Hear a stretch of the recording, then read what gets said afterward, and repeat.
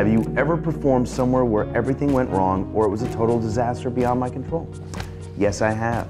We were performing on the Mythology tour at a winery in New Zealand. Everything was going totally smooth, no issues. Then I had a major guitar malfunction during the song On Time, funnily enough. We stopped the song halfway through. The crowd asked us to start it over. So we did, probably aged 10 years in that one moment. So there you have it. Yeah, Kelly.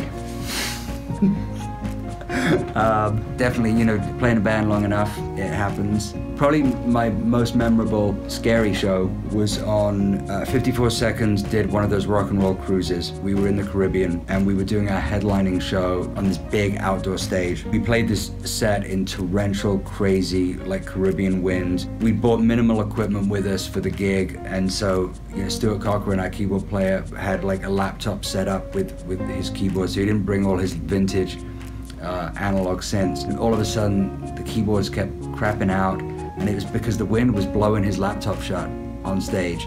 The drum cymbals were flying around. It was just brutal, and you could see it that the crowd was kind of freaking out too. And when we got off stage, they told us that the lighting trusses, which were like, you know, a couple of 100 feet tall, it was a giant outdoor stage on a ship, were swaying like this way while we were performing. They really should have pulled the plug on that and pulled us inside. We chugged through the gig, but we were more freaked out after. We were sort of like scared after the fact. We were like looking at each other like, we shouldn't have played that gig. But, you know, of course, we were still alive and no one was hurt. There was one time actually, but it was not performing music, it was when I was acting. One of the actors that I was in a scene with, they did not know their line. There's that like 5 to 10 seconds where there's just dead silence on the stage. Everybody in the audience is looking at you. So I improvised to luckily save the scene. That was probably the closest to where kind of everything went almost pear-shaped. A lot of times when I used to DJ, much younger, we were always making the power go out. Always a problem with power.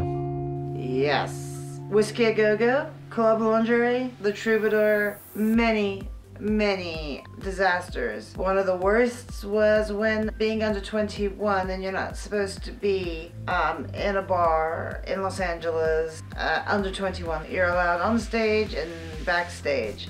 Most of my family was there. The lights failed, we had a power failure. The guitarist left his guitar at home. I thought someone else had taken it. If you could name it, it went wrong. But those were fun shows because you just never knew what was going to happen next. There's more than a few, but one particular one was when I was in this girl group years and years ago. We were performing at this charity in Florida to raise money. It was me and the girls. We used to do routines and all that kind of stuff, you know, very girl groupy. And we had these stools on the stage. As soon as we started singing and everything, one stool hit another, then another, and they all just fell off the stage. We're all kind of scrambling, trying to figure out how to rectify the situation. So we just kind of wing it. We got the chairs back on somehow. We had these little sashes, like little scarf things that were really long and thin. And so as we would dance around the chairs, the sash would just get caught underneath each of the stools and just wrap around our bodies. But yeah, it was a big old cluster. But we all had fun, so, you know, we had a good laugh and we moved on.